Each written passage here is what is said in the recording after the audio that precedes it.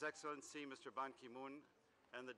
Just as the lack of development can feed the flames of conflict, economic and social progress can help prevent it and secure peace. Sustained, broadly based development can develop to address the roots of conflict by such steps as ensuring the equitable sharing of wealth, better access to agricultural lands, strengthening governance and justice for all. The populations living in countries emerging from conflict should not be doubly affected.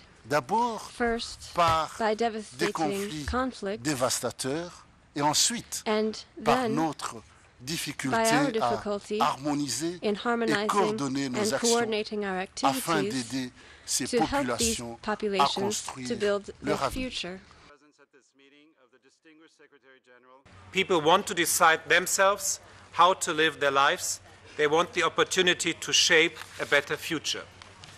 When people have little economic perspective and cannot participate in the political life of their country, this does not contribute to stability. On the contrary, repression of political participation, repression of human rights and economic freedom will lead to instability.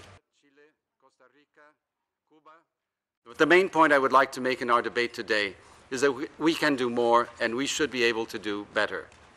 We are not proposing to reconfigure the responsibilities of different UN organs or agencies, neither to transform this Council into a development program. But today's debate will, in our view, achieve its objective if it contributes to raising awareness on the importance of associating development to the security strategies we conceive towards sustainable peace. Distinguished ministers here present today. Must be to thank the Brazilian presidency for the choice